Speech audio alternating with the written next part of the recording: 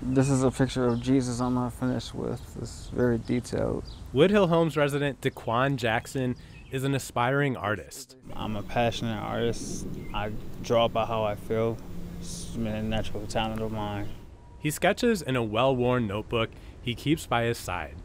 And while he admits most of his inspiration comes from looking at a screen, he also appreciates the art available around him at Woodhill. There's a few really old paintings in the hallways of some of the buildings here. They're just all great to look at. So you get a lot of history here.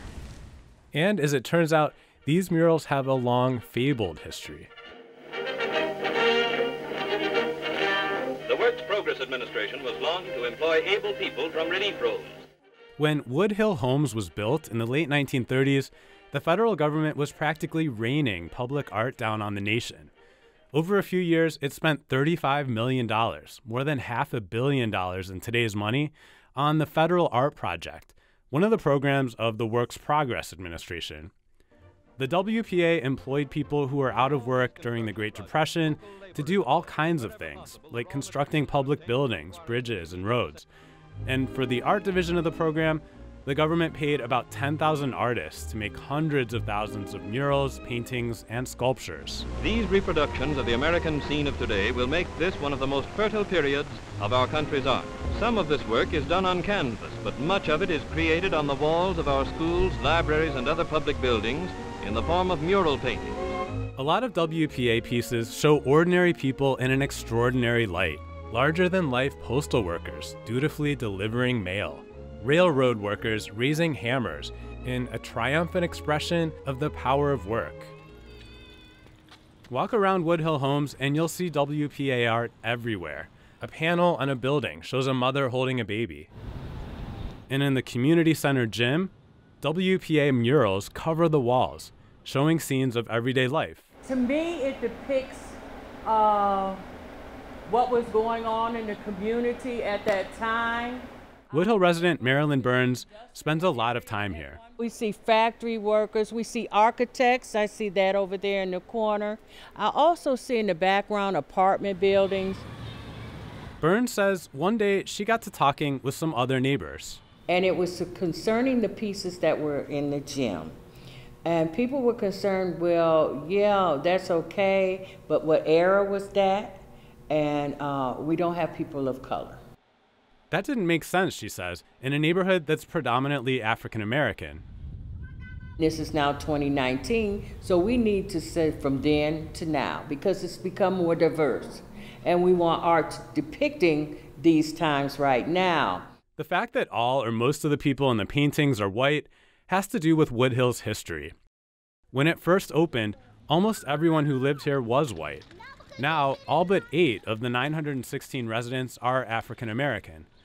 Burns says residents don't want to replace or change the old art. But to add to it, we want to see something that's representative of our community. The question of how to do that, how to make a community's art look more like the people who live there, is one public housing estates are confronting across the nation.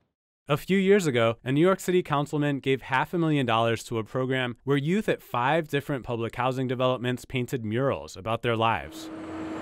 At another development in Cleveland, Riverview on West 25th Street in Ohio City, an artist is wrapping the outside of the community center with photographs of people who live nearby.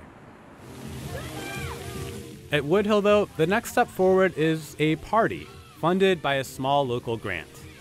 It happens on a bright Friday afternoon on the lawn in front of the community center.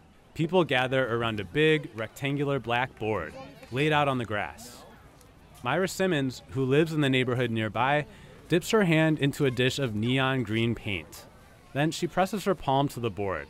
Her handprint joins dozens of others in bright pinks and blues. How did it feel?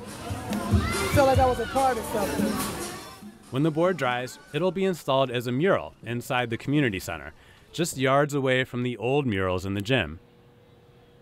Adding to the stories the original WPA art tells is completely in keeping with the original intent of the Federal Art Project, says Nina Silber, a history professor at Boston University. The basic message was to kind of capture this sense of the strengths, the wisdom of ordinary people who lived in a place.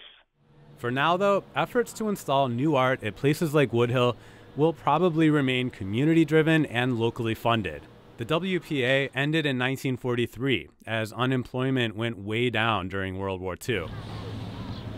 Today, the U.S. Department of Housing and Urban Development says it doesn't fund art projects at public housing estates. And for the past 3 years, the Trump administration has called for completely eliminating the National Endowment for the Arts and the National Endowment for the Humanities, the two programs that some regard as descendants of the Federal Art Project.